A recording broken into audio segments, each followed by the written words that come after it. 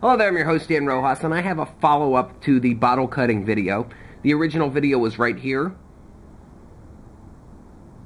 It shows you how to cut a perfect top like this, or very close to perfect, that only takes maybe a minute or two to sand down. It also saves the top part. Now, in that video I mentioned that these are resealable and that they'll actually hold water by just popping this back on by putting some pressure on it. A few people noted that I had my hand on top of the bottle like this. When I pushed it down, that creates a vacuum. They're right about that. What they're not right about is that even without that, this will hold water.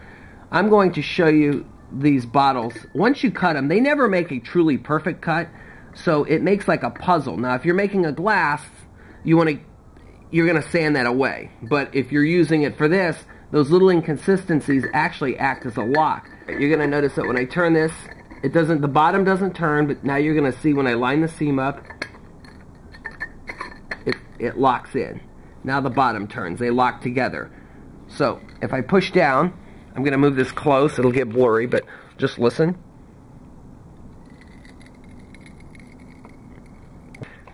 And what happens is that pretty much seals it. Now, by putting your hand on it, this would hold water forever. It never would leak. If you put a weight around this and kept the top open, a lot of people who commented said, well, the water's just going to leak out of there. This was done last night, and what I did, you can see that the top is completely opened. There's nothing in there. There is a weight holding it down, and this is where the cut line is. And it lost a little bit of water, but it's probably losing about a drop every 15 minutes. So it's held that overnight. So what I'm going to do is pull the weight off, hopefully.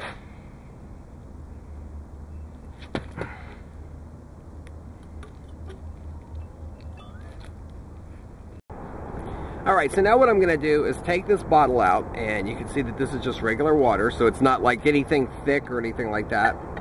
I'm going to line these up and push them together. I'm going to dry this off. Now you have to have pressure. This isn't just going to hold water without some pressure, but the point is to show that this does lock together. So you can see that that's just water in there. Now I'm going to squeeze it like this and turn the bottle, and nothing drips out. Nothing at all comes out of there. There's no drop forming on the base. So this does hold water, and the top is open. There's nothing in there to plug it up, so it's not a vacuum, and that is holding the water. Now I'm going to show you this. I'm going to release the pressure, put the pressure back on, release the pressure. I don't want to chip this, so pressure back on, and you can see that no water leaks out of there. And if you actually take I'm going to do a video where I take a top. If you create a vacuum with this, the vacuum alone will hold this bottle together. And if you put a strong enough vacuum, these are virtually, well, they're not impossible, but you need a ton of force to pull them apart. So there's no vacuum, and there's no glue. So I hope this cleared some stuff up about this. These do reseal. Now I'm looking into, I have some glass glues that actually are supposed to hold permanently.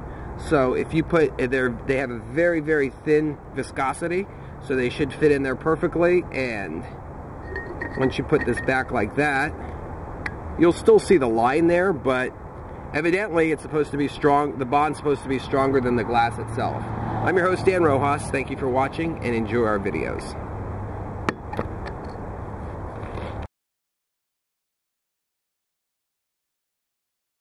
When I line this seam up, you're going to hear it lock in.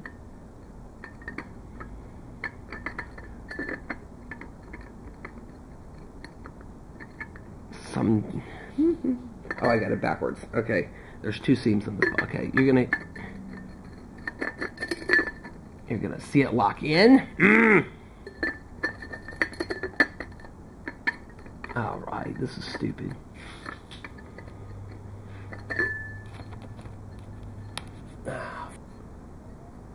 There we go. So let me, okay, you're going to hear it lock in. You're going to see me throw this bottle out. They'll stay together until you actually release the vacuum. So if I turn this